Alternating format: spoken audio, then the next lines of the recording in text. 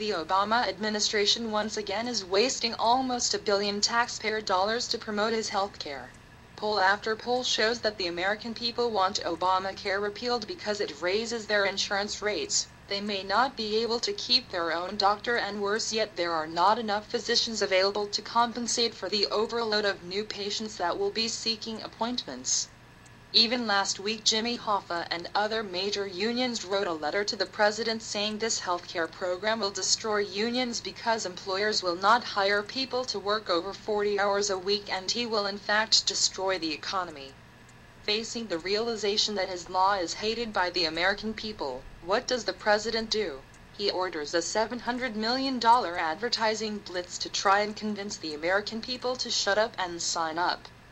We truly have a president in our country that has no idea what he's doing.